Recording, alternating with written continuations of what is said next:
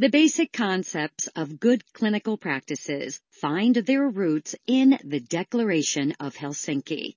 This declaration first came out in 1964 and was developed by the World Medical Association. Since then, there have been 7 updates, of which the latest was in 2008. The declaration has been adopted by most countries worldwide. As seen in the course on the history of GCP, there are 2 major principles that are the pillars of good clinical practices: ethics and scientific integrity.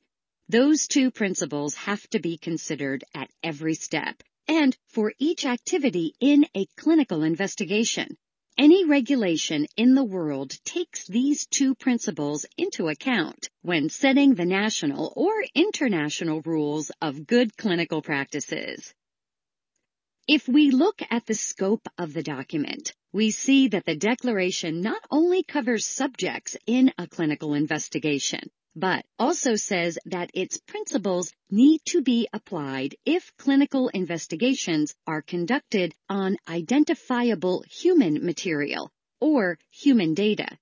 This means that if we want to conduct additional investigations on existing human material, which is very often the case with in vitro diagnostic devices, we need to take into account the Declaration of Helsinki.